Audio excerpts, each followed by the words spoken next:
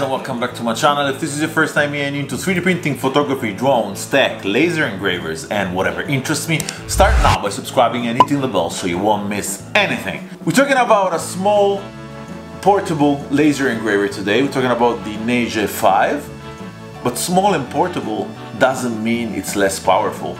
Let's roll the intro and let's talk about it.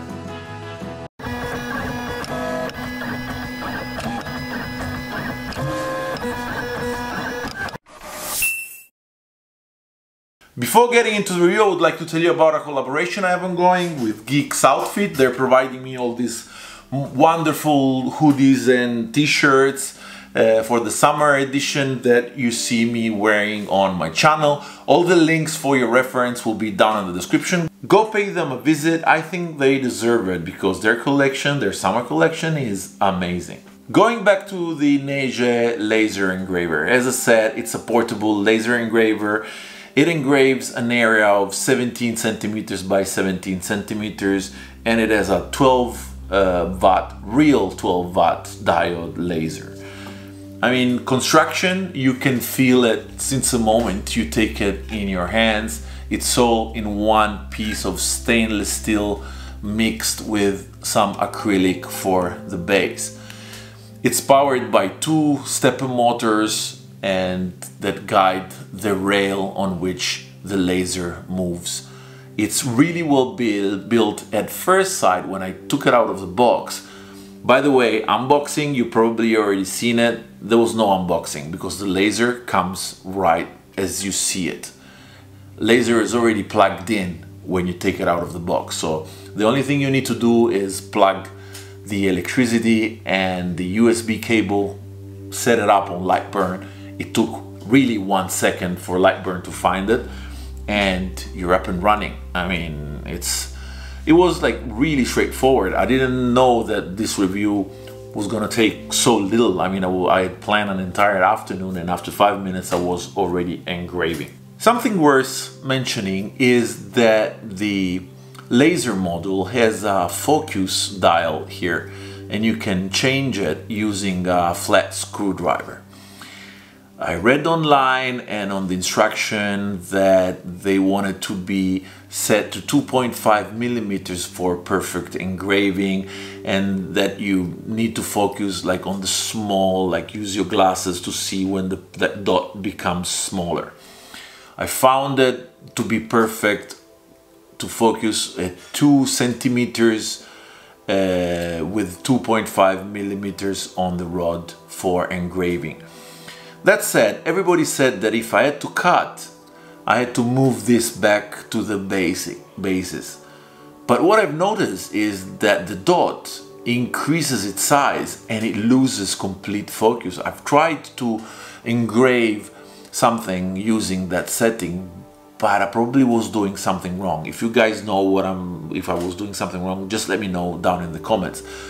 But anyway, I performed cuts with the same setting of the laser engraver and they performed perfectly because it was perfectly focused and it was fast. It was cutting through 3 millimeters plywood with like a butter. I mean, and we're talking about a 12 watts laser engraver, so nobody was expecting super performances, but I was really surprised by the way it worked.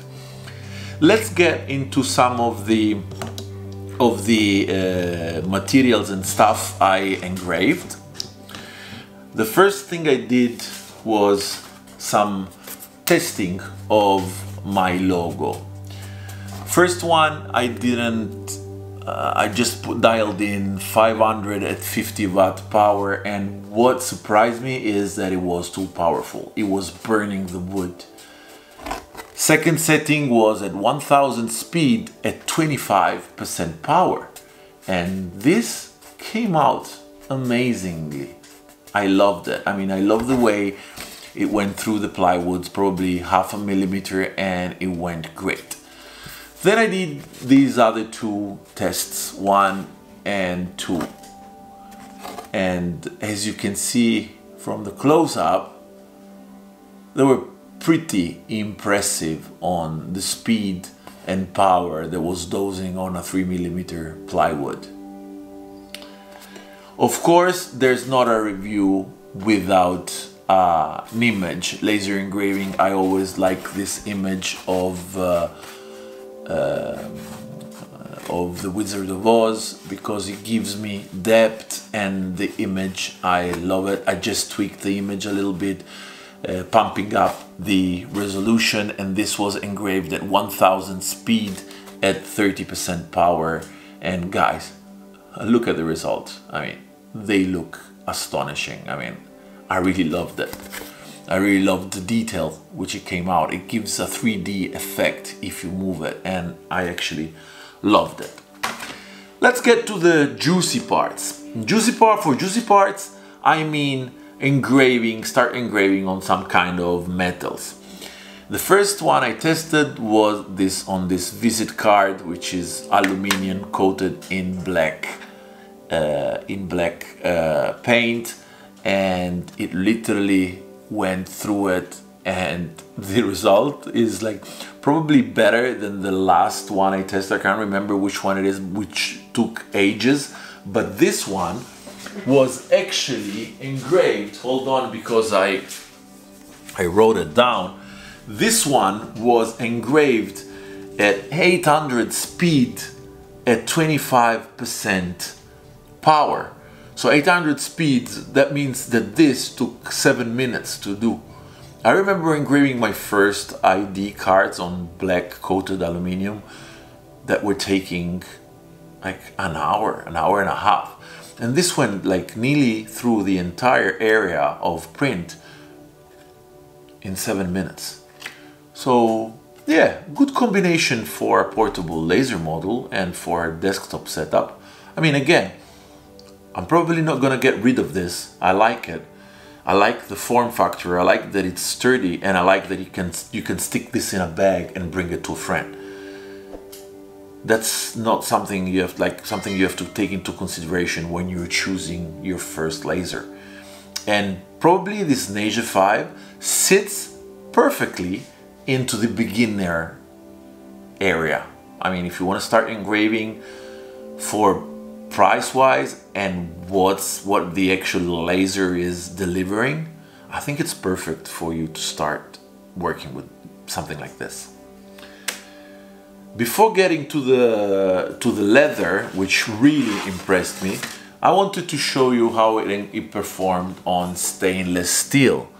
And by the close-up, I mean, this piece of stainless steel is not perfectly flat. It went through a lot of bumps, so power was not constant when it was engraving, but nonetheless it went through. It started engraving stainless steel at 300 of speed at 100 of power, 100% power. So full power at 300 millimeters per second, which was really good. As I was mentioning before, cut was performed at 500 of speed at full power. And as you can see, it cut this in within one pass.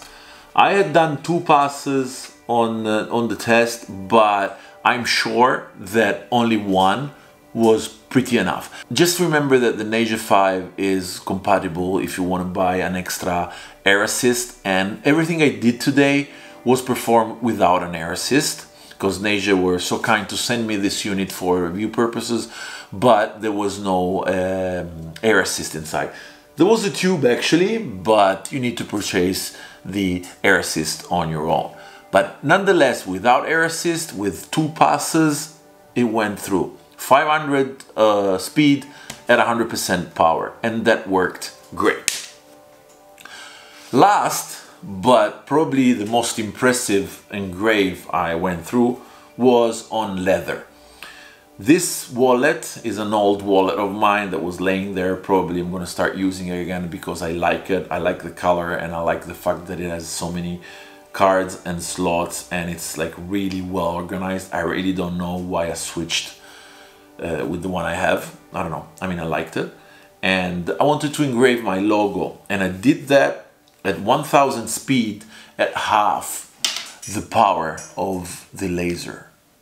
So 50% of the laser engraver. And I really liked it. I mean, it engraved perfectly. You can even read the 3D Print Geek on the bottom with the really weird character that I've chosen for my logo. But anyway, you can read that, and it's probably not even 3 millimeters, the entire like the height of the text.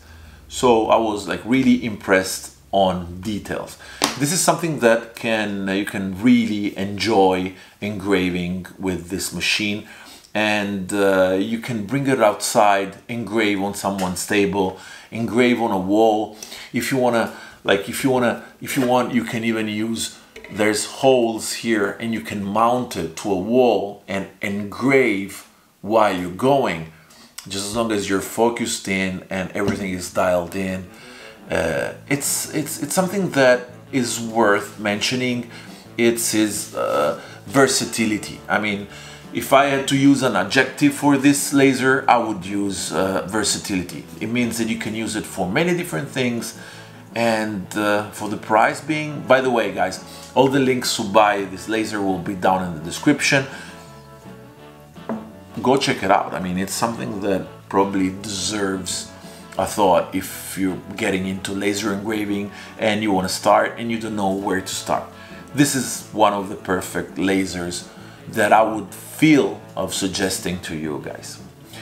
That was all for today, guys. I really hope you enjoyed the video. Smash the like button if you did, subscribe if you're not yet subscribed, and I'll see you guys on the next video.